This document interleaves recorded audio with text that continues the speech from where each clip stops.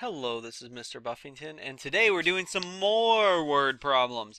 This time our word problems will involve addition and subtraction, so we can take a look at a couple of more problems.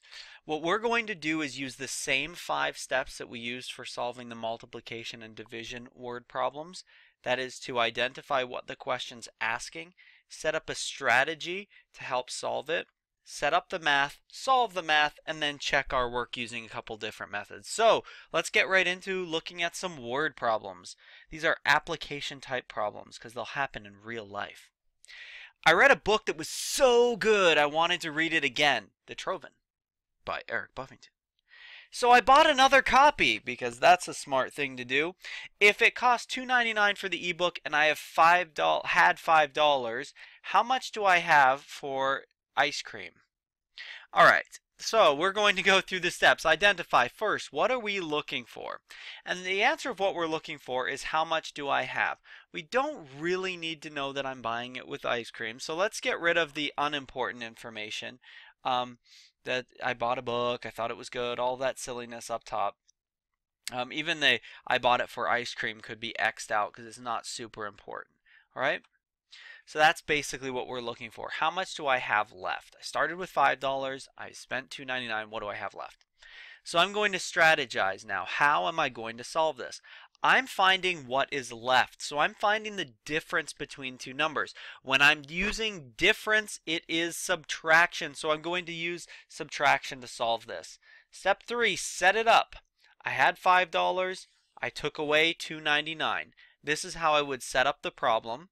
Now I'm going to do the actual math, solve it, and I'm going to check my work. Now, there are several ways I can check my work with this question. The first way that I would do it is to use some rounding and estimating.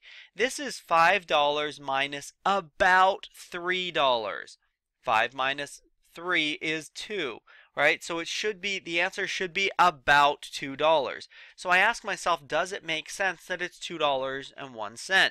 And yes, that's correct. It does. It's about right. If I got an answer that I had $10, I'd know it was wrong because I should have less than what I started with. But if I had an answer that said I had 10 cents left, I'd wonder if the clerk is stealing money from me. So you need to ask yourself, does the answer make sense? You can also work it backwards. Is $2.01 plus $2.99, is that equal to $5? And if that's the case, then you can also say, yes, this is correct. All right. Let's move on to question number 2. I have $3. Kaz has $2.12 and Maggie has $4.10. How much do Maggie and Kaz have all together? Now this is a bit of a trick question. What am I looking for? How much money Maggie and Kaz have. I am not looking for how much money I have. So the fact that I have $3 is an extra piece of information. It is a number, but it's not a number we're going to use. That's important. You don't always use every number. So you have to do this step first. Identify what it's looking for, then say, how am I actually going to solve that? Okay, so altogether means we're adding, so I'm going to use addition to solve this question. Let's go ahead and set it up. I'm going to add Kaz's $2.12 to Maggie's $4.10, and I'm going to do the math to solve it. Check my work. So after I do the math, I'm going to double check and make sure that I've done it correct. I'm going to do some rounding or estimating. About $2 plus about $4 should give me about $6. All right, good. So the answer to me makes sense.